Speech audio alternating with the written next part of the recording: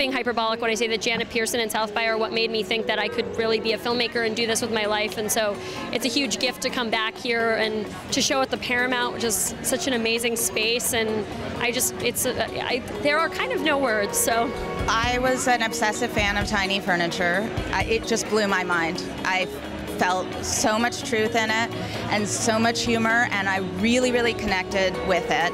And I started making everyone I know watch it because I loved it so much. And I talked about it so much to our agents that when Lena was looking for someone to help supervise her, they instantly called me because they all knew I was obsessed with her. I saw Lena's movie and I didn't know she was the writer and the director and the star. I didn't even know her name. I just saw the movie, and afterwards I'm like, oh, that girl did everything in her house with her own family, and I was just so taken by how talented she was that I told her if she ever had anything that she would want to collaborate with, I'm up for it.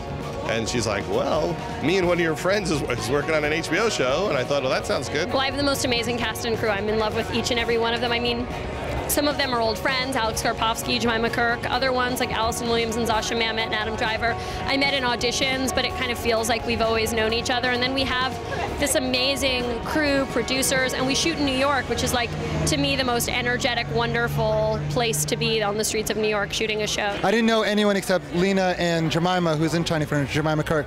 So, but we got along really well, really quickly. And to improv, there's a little bit of improv on set. And to improv with people, you have to be comfortable, of course, and you have to have respect for that person. And that was very quick.